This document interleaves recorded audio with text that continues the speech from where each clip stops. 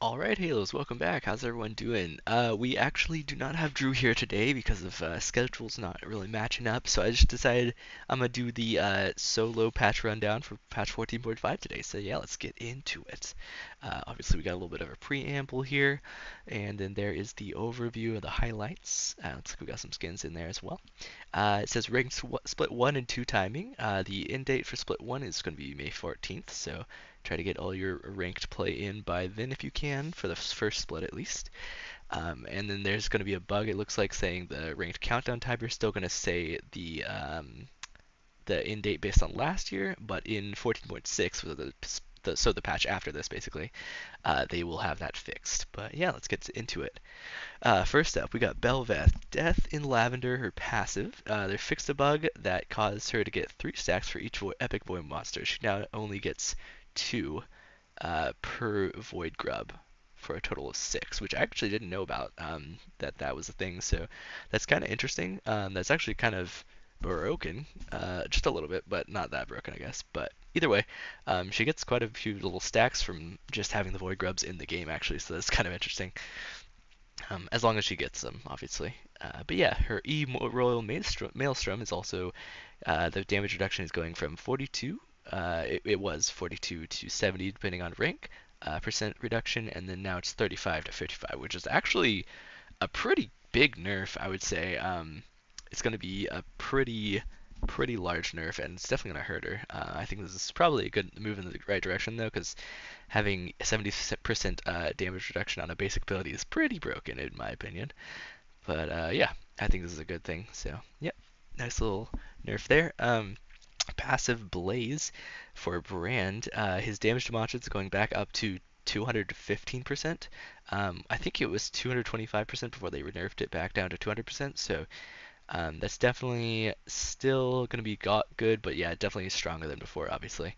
Um, and then the R Pyroclasm, rather, damage per hit is going from 100 to 300. It's now 100 to 250. So you get 25 damage second rank and 50 damage third rank. Just a flat damage getting nerfed there. Cooldown is going from 105 seconds to 75 seconds. It's now 110 seconds to 90 seconds. So 5 seconds on ranked 1, longer of a cooldown, and then 15 seconds late. So it's actually pretty meaningful. Um, I think these will definitely hurt him a bit, but I don't think this is really going to make it so that he can't be played. But I think this will make him back to being pretty decent in the jungle again. So we'll have to see. But yeah, Evelyn, her Q hate spike damage, the percentage ratio on the AP is going down by 5%. So nothing crazy there. I'm not super worried about it, but I am glad that it's getting a nerf because I do think this champion can be very strong in the right hands for sure. But yeah, so, Jarvan, the fourth, is going to be up next. We got his armor, his base stats. The armor growth is going from 4.5 to 5.2 per level. So, that can definitely add up. It's like zero point 0.4 per level extra than that it didn't have before. So, definitely nice. Dragon Strike is also getting a nice little buff here, actually. His Q, the cooldown was 10 to 8 seconds based on rank. Now it's 10 to 6 seconds. So actually, once you max this guy out, which I think is your first max, um, then you're going to be getting 2 seconds off of that Q cooldown, which is pretty nice, actually. He did lose quite a bit of damage with a little bit of nerf to Shojin, and of course Score Drinker being gone, but definitely, yeah, I mean, this is just a nice buff for him for sure. Kane is up next. We got passive, the Darken Size. So Darken bonus healing was 25%. Now it's 25%, and it also scales off of 0.5% per 100 bonus health. So I guess this just didn't have that scaling before, so now he can just get a ton of extra healing by building Bruisery, which was kind of what he was doing. So he's getting a lot of extra health, like healing here, so that's going to be pretty annoying to deal with for sure. This might make him like pretty broken, but we'll see. Also, the R Umbral Trespass, the Darkened Form healing, just the Darkened Form it looks like, it was 65% of damage dealt, now it's 75% of damage dealt, so an extra 10% increase there as well. Next up we got Kog'Maw, passive, the Icathian Surprise, so bonus movement speed was 0 to 40% over 4 seconds, and now it's 10 to 50% over 4 seconds. So you're getting an extra 10% bonus movement speed at the start there, and it ramps up to, it looks like, to an extra 10% at late as well. At the end of the 4 seconds rather, or like near the end there. So that's going to be pretty nice actually. I feel like this is going to be pretty big. They haven't really touched his movement speed on the passive in many years in my recollection. So that's going to be quite interesting. I think this could be pretty OP, but we'll have to see. I don't know exactly how much movement speed that is exactly, but I could probably figure it out. Either way, you might just be able to outrun people like a ton now, so we'll have to see for sure. Either way, Q, Caustic Spittle. Cast time was 0.25 seconds, so a quarter of a second. Now it now matches Kog'Maw's auto attack frame time. So I'm assuming this is quicker. I don't know the exact thing, but it did feel kind of weird to press Q, just a bit. It like was a little bit clunky, I think, as Kog'Maw. So that's pretty nice, I think. Well, I'll have to definitely check it in, test it in game to be sure. But yeah, his E Void Ooze, the slow on it is actually going up 10% at every rank of the ability. So up from, so it's not going to be from lowest is going to be 40%. Now the highest is going to be 60% of slow, which is pretty decent actually. Definitely pretty strong of a buff there. Um, our living artillery, everything is the same except its bonus 80 scaling is now going up by 10% on that for the minimum damage, which I believe the maximum is just based on the minimum damage. So this could be quite a bit of damage actually, depending on how much health they have, which is usually how it scales up its damage. But yeah, there you go. Living artillery getting a nice little AD boost there. Moving on, we got Maokai up here. Base movement speed is going from 335 to 330, so down by 5. And then his Q Bramble Smash, the bonus damage to monsters was 80 to 160, now it's 120 to 160, so just up by 10 every level basically. Now, I mean, this is a nice buff early game to jungle Maokai for sure. So that's going to be pretty nice. And then W Twisted Advance, the cooldown on that is going, looks like down by 1 second. So, or up by 1 second rather. So it's going to be a longer cooldown by 1 second on every rank. So 14 to 10 seconds is going to be the new cooldown on that. Next up, we have Nidalee. Her base movement speed is getting nerfed by 5, and then her Q takedown in Cougar form, the bonus damage to hunted targets is now 30%, and it used to be 40%. So nice little nerf there. So it looks like she's been pretty good in high elo, so that must be what they're going for there. Next up, we got Rek'Sai.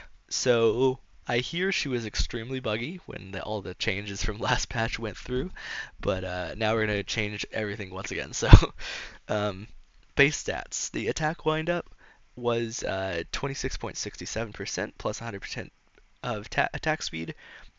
Now it is 20% with plus 60% of your attack speed.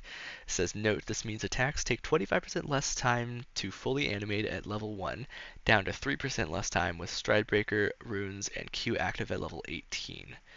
So, there you go.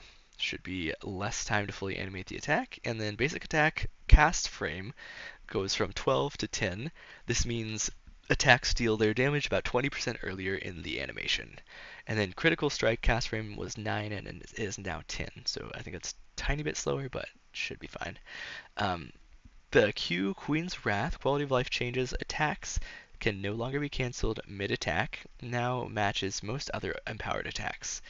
And then cast time was 12, now it's going to be 9. Note this means that the attack strikes the target about 33% earlier in the animation. And then the bugs fix, attacks now stack Spear of Shojin when hitting only one champion. And then her W burrow / unburrow and uplifting change. Unburrow will now knock up all large monsters in range if they're eligible. And Unburrow can now damage, but not knock up, targets who are recently knocked up and immune to the Unburrow. So that's actually really cool. I really like that, actually. Bug fix fixed a bug where Rek'Sai could stop auto-attacking after burrowing and quickly unburrowing. So there you go. And then E-Tunnel bug fix in progress, so reduce the frequency of a bug that caused Rek'Sai to occasionally fail to dash when crossing walls. We'll be keeping an eye out for more instances of this bug occurring and work to resolve them as we're able to. So it's not quite fixed, but they've figured out some of the parts to fix the bug, so there you go. Furious Bite, 100 Fury bonus damage. At 100 Fury at 100 Fury, the bonus damage that you get is used to be 6 to 40% of the target's maximum health. Now it's 8 to 14% of target's maximum health. So nice little buff there as well. It doesn't do true damage anymore, so it's trying to compensate that a little bit, I think. And then monster bonus damage cap was 60 to 400. Now it's 75 to 400, so a little bit extra damage early game. And then R Void Rush damage. The flat damage is going up by 50 level 1, 100 level, or wait, no, 50 level 1, 50 level 2, and 50 level 3. So 50 at all ranks. And then bonus AD ratio stays the same, with the percentage of targets missing health getting buffed by 5% at every rank. So 25%, 35%, or 25%, 30%, and 35% of targets missing health based on rank. And then it says it made minor updates to tooltips to improve clarity as well, so that's interesting. Cinna is getting nerfed here. I'm really sad about this, actually. I haven't really played a ton of her recently, but she is pretty. Her lane is just very weak, basically. But pros have been good at figuring out how to deal with that with the kind of like support Cinna, as well as what's it called? Well, it's basically fasting Cinna, but basically having like a meat shield in front of you to block all the enemy damage while you're farming, or not farming, but getting souls at least. But yeah, basically they're nerfing her Q, piercing darkness. The flat damage is the same at least, so that's not too bad. But the scaling damage is down by 10% of your bonus AD, so now it only deals 40% of bonus AD instead of 50%. So that's definitely hurts her. More scaling for sure, but yeah. It's unfortunate, but it is what it is. Next up, we got Seraphine. Looks like they're doing like a bunch of stuff to her, so let's jump into it. The base stats are actually going up by movement speed of 5, so you're getting 5 more movement speed there. Mana growth is down by half actually, which is pretty big. She only gets 25 now instead of 50 mana growth per level, and then mana regeneration 0.4, it's now 0.95, so that's more than doubled, just a little bit more than doubled, the regeneration at least. The base AD is going down by 5 as well, so it was 55, now it's 50. Pretty low there, but okay. Passive stage presence, the damage was 5, 10, 18, and 30, based on level 1, 6, 11, and 16, plus 5% AP. Now it is 4 to 25, based on level linear, and then plus 4% AP. So those little notes, I think, is what they're talking about. So those are getting nerfed actually a little bit here as well. Yeah, and then they removed the 300% minion damage modifier, so that is unfortunate actually. It was really good at taking out CS, but looks like they're not going to have that anymore. So that's too bad. Q high note. Missile speed was 1200, now it's 1300, so it's a little bit quicker. Cooldown was 10 to 5 seconds, depending on rank, and now it's 8 to 6. So 2 seconds off early, but 1 second up late. So definitely a bit of a balancing act there. Mana cost was 60 to 85. Now it's 60 to 100. Or was 65 to 85. Now it's 60 to 100. So a tiny bit cheaper early, but a lot more mana later. And then in terms of cost, at least.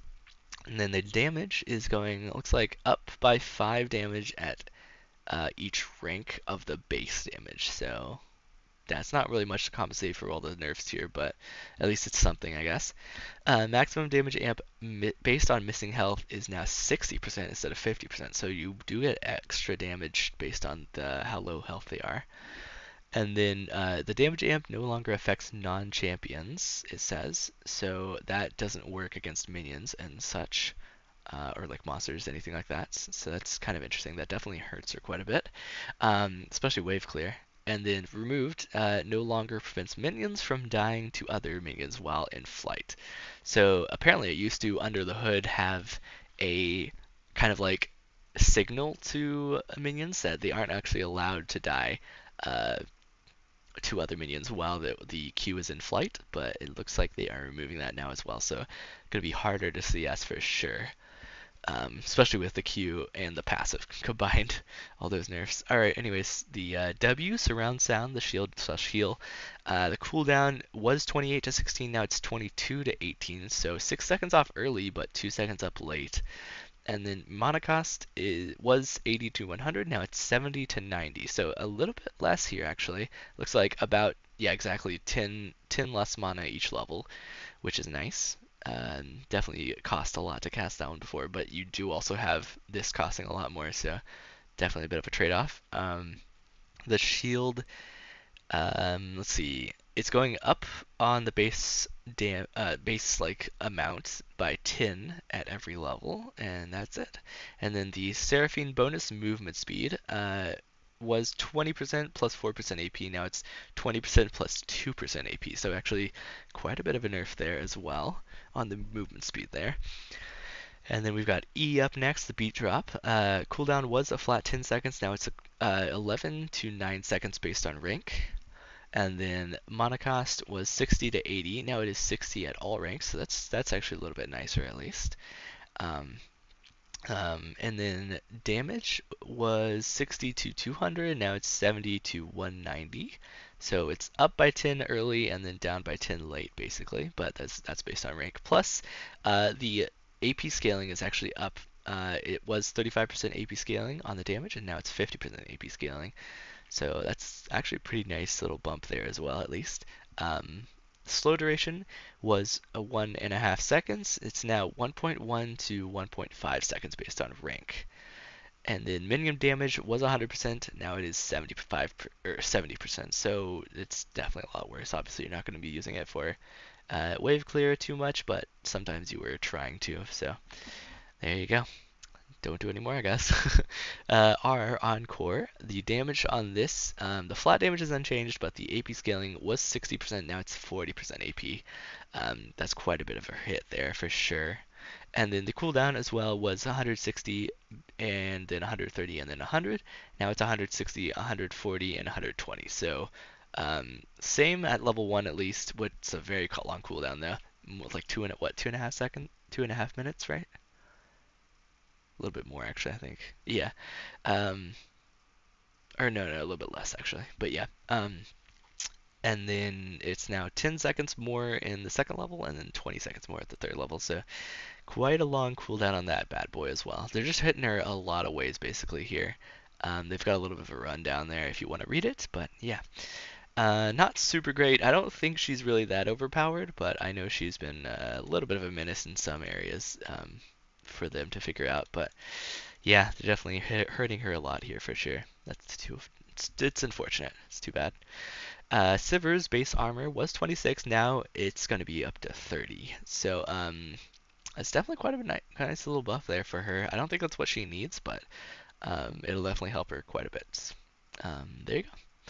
And then Smolder, so Q, Super Scorcher Breath. The third upgrade bonus true damage was 6.5% of target's maximum health. Now it is plus 2% bonus AD, plus 1% AP, plus 0.8% of Dragon Patience stacks of target's maximum health. So this is a lot of numbers, but yeah, it looks like a nerf to me. But I'm not really sure honestly. We'll have to definitely check, but this seems like a nerf. We'll have to see though. Yeah, either way, E flap flap flap. Number of bolts was 5 to 10 based on critical strike chance. Now it's 5 plus 1 per 50 Dragon Patience attacks. So a little bit of a nerf there in some ways, but also a little bit of a buff in some ways. Let's see. You'd have to get what? Let's see. You'd have to get 50 times 5, right? So 250 Dragon Patience stacks for it to be at 10. So yeah, I mean it scales, I guess, a little bit longer, a little bit better, but I don't think you're getting too many more stacks than that. Either way, tooltip has been updated to clarify that these bolts are not attacks. Interesting. Okay. So yeah, they're not auto attacks, I guess. Which I was kind of wondering about, and it's kind of too bad that they aren't. I feel like they should be, honestly, but hey, whatever. Either way, our mom damage is going down in the flat department. Yeah, it looks like just that actually. So it was 225 to 475. Now it's 200 to 400. And then sweet spot increased damage multiplier was 30%. Now it is 50% actually. So quite a bit more damage if you hit that cinder. I think that's probably good overall. Self heal was 110 to 210. Now it's 100 to 170. And then it actually has a plus 50% bonus 80 scaling now that it didn't have before. So there you go. Miscellaneous. Frame data on basic attacks has been adjusted to better match Smolder's animations. Interesting. Alright, Twisted Fate. E stacked deck. The bonus attack speed is going from 10. It was 10 to 60%. Now it's 10 to 50%. So basically, I mean, depending on rank, but basically at the end there you're losing 10% bonus attack speed just for free. Unfortunate. Bonus attack damage, or bonus damage rather, was looks like everything else is the same except for the bonus 80 scale or ratio that they added to it. It was 75% bonus 80, now it's 20% bonus 80, which is a huge nerf. But yeah, that hurts them a lot for sure. Still viable, but yeah, definitely hurts. Either way, Vayne, passive Night Hunter, bonus movement speed was 45, now it's 30. So it says note bonus movement speed during final hour will be unchanged at 90. And then Q Tumble, the cooldown on this, they have not touched this in a long time, but it used to be 4 seconds to 2 seconds based on level, and now it is 6 seconds to 2 seconds. So quite a bit down or like nerfed from before. So yeah, definitely hurting her quite a lot. I guess they just don't like her in mid or top anymore. So there you go. It's too bad. I don't think that was really necessary, but yeah, it is what it is, I guess. Vagar Q Baleful Strike. Let's see. Looks like the base damage is unchanged, but his AP scaling of his Q is actually going up, which is kind of crazy. So it was 45 to 65% AP scaling. Now it's 50% to 70% AP scaling based on rank. That's quite a bit of a buff there for sure. And then our Primordial Burst was 120 seconds of cooldown to 60 seconds. Now it's 100 to 60 seconds, depending on rank. So yeah, just down by 20 seconds early is pretty good.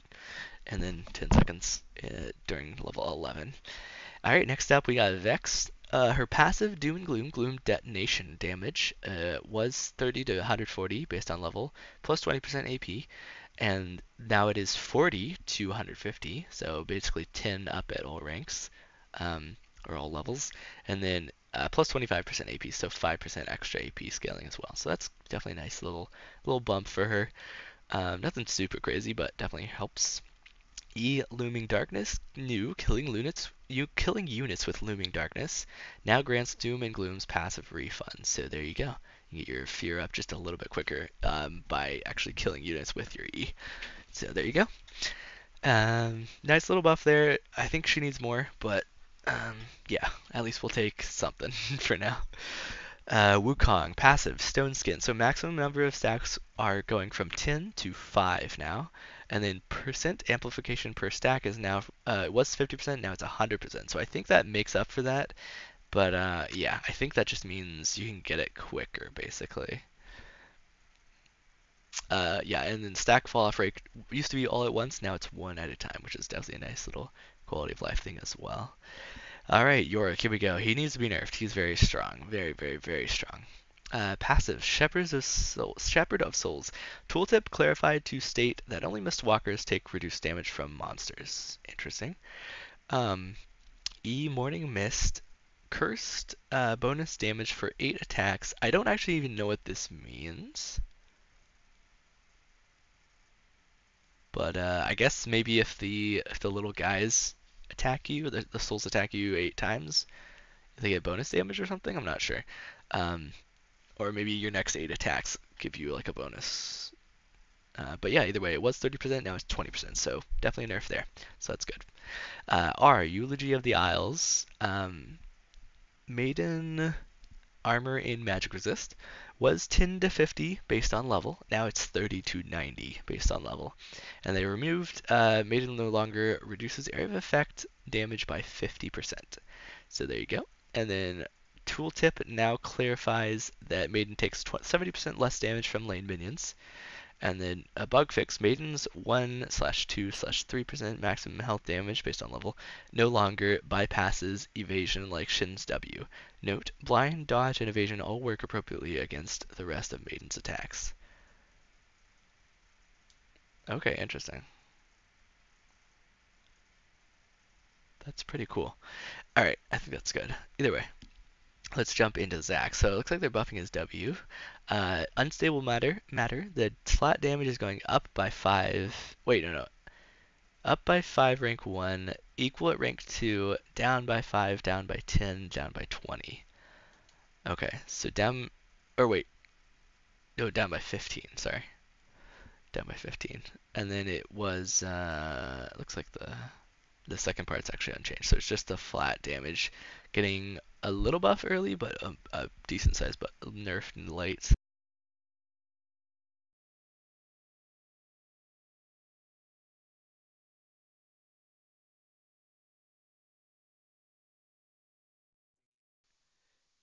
Sorry about that, guys. My headset just randomly turned off. That was really weird and completely unnecessary. Either way, yeah, a little bit of a nerf here actually for him, so that's probably a good thing. I thought this was a buff at first, so I was like, uh-oh, he doesn't need that. Either way, this is fine. Let's move on. Items. So a Celestial Opposition. Cooldown was 20 seconds, now it's 18. Slow duration was 1.5 seconds, now it's 2 seconds. And then slow strength was 50%, now it's 60%. Dreammaker. Blue bubble, but damage reduction was 140, now it's 75 to 255. So a little bit nerf early, but definitely pretty nice buff late. And then purple bubbled bonus damage was 90, now it's 50 to 170. So once again, same type of thing. Nerfed early, buffed late. And then Frozen Heart. They're hitting her again. Um, Total price was 2,400 gold. Now it's 2,500 gold, so an extra 100.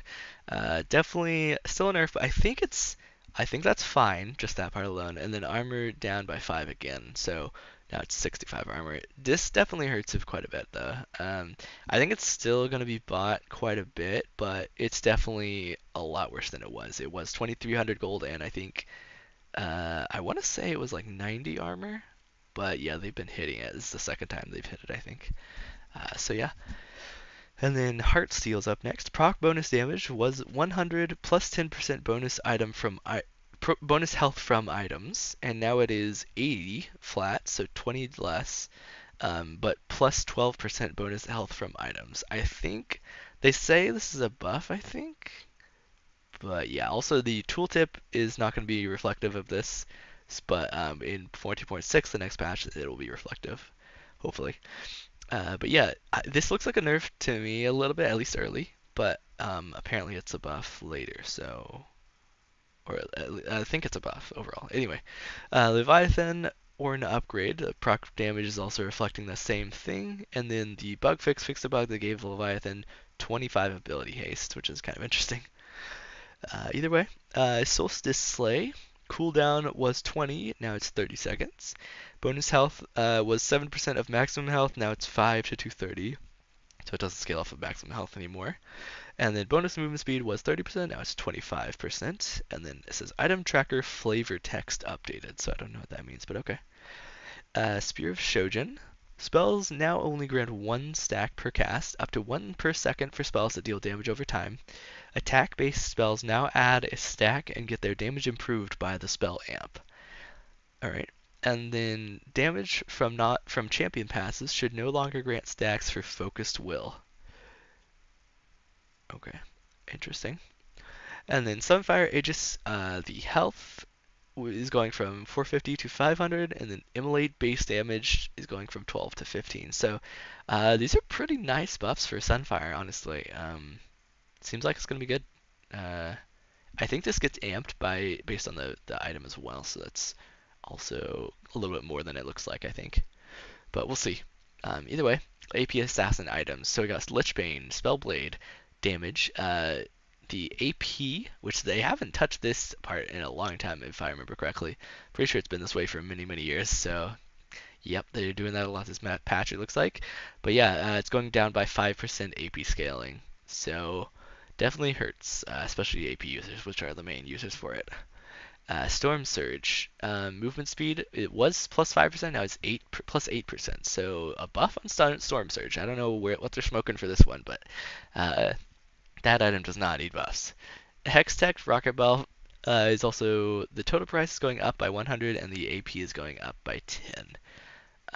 Something there, I guess, but I think it's still roughly not that good of an item.